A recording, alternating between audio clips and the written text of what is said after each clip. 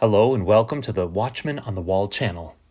This prophetic word excerpt comes from Andrew Whalen, Peoria, Illinois. Jude's Law. While in Kansas, I woke up with a dream. In the dream, I saw a preparation for battle. I was staring at a large man with intense eyes. He had long hair and full battle armor. He looked like an ancient warrior. His sword was enormous. I honestly didn't know if he was a man or an angel. One thing I knew about him was that he was a leader of 10,000s. In the dream, I looked again into his face and I said, "That's Jude Law, the actor." I woke up from the dream and I heard the Lord say, "I am preparing my people to enact Jude's Law." I asked what Jude's Law was and was led to the book of Jude. Holy Spirit highlighted Jude 1:14 and 15 as a key for understanding. This same passage is also found directly in the book of Enoch. Enoch, the seventh from Adam, also prophesied about them.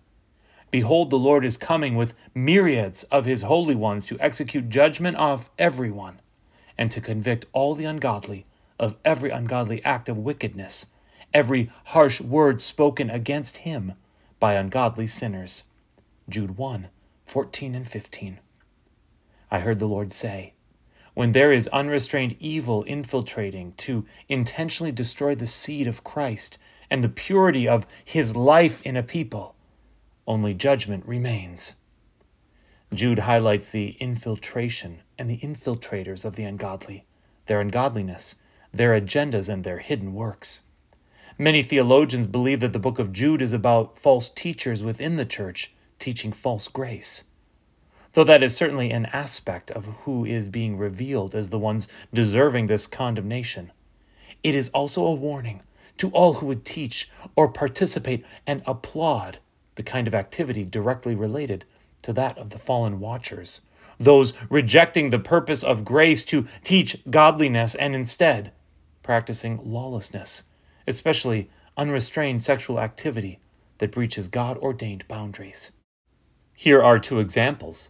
Jude highlights the sons of God who left their proper domain to produce offspring with human women, the Nephilim, and the severe judgment that came by the word of God through Enoch.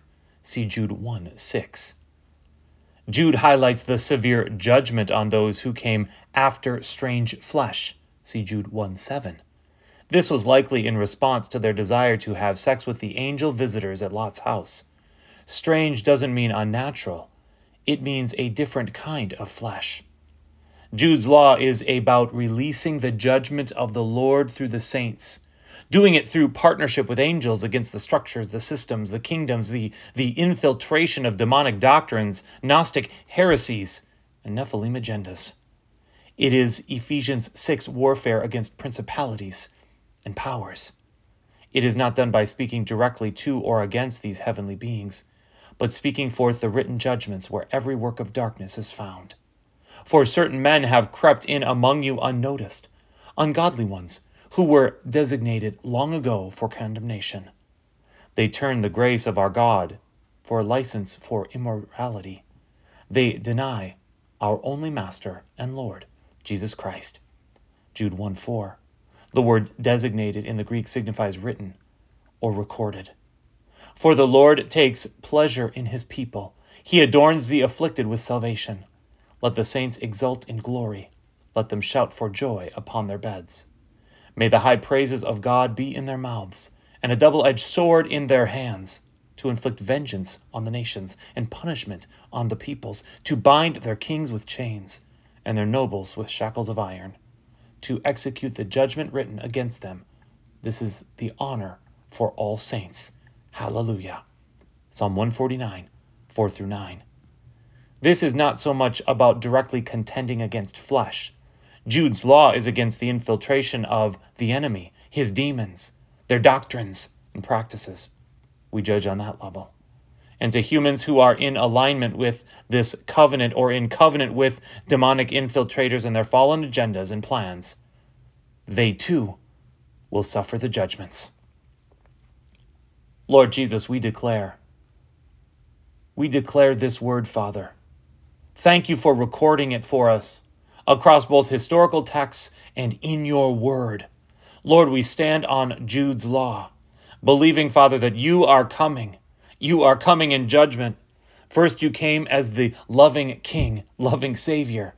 Now you're coming as a judge. Lord, I pray in your mighty name that any who can be saved will be saved.